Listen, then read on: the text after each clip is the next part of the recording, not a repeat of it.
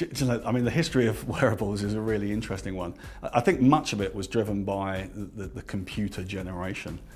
So if you think about when computers became mainstream, sort of in the 90s, that's when we started to see a rise in wearables. And it is really the mid-90s that saw their entry into the market. But since that time, what we've seen is we've seen wearable tech permeate just about every form of sport, and critically, actually into the general population, whether they are fitness specialists, you know, if they're looking for fitness goals, or actually just now what we're seeing is really lifestyle use of wearables to enhance their quality of life.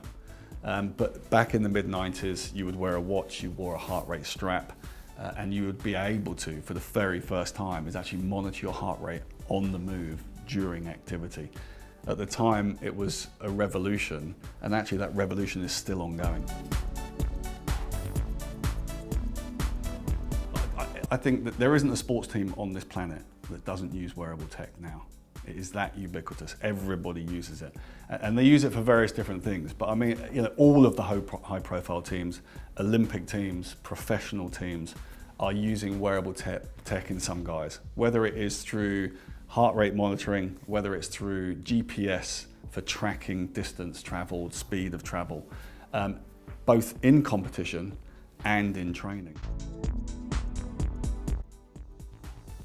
I think from a sort of a lifestyle stroke, medical stroke health perspective, I think it's going to be things like blood pressure.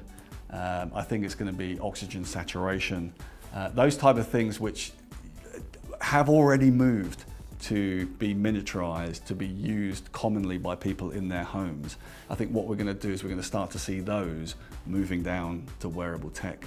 I mean, we've already seen incredible advances recently in the ability to measure blood glucose using interstitial fluid. So just from patches, you know, amazing advances. I think the bottom line is we could see that actually come to watches. I don't see why wearable tech actually won't become commonplace for everybody in that sense. But I think it's going to be, it'll be driven greatly by health, but it'll be driven by the consumer, by the medical community, and by the sports community.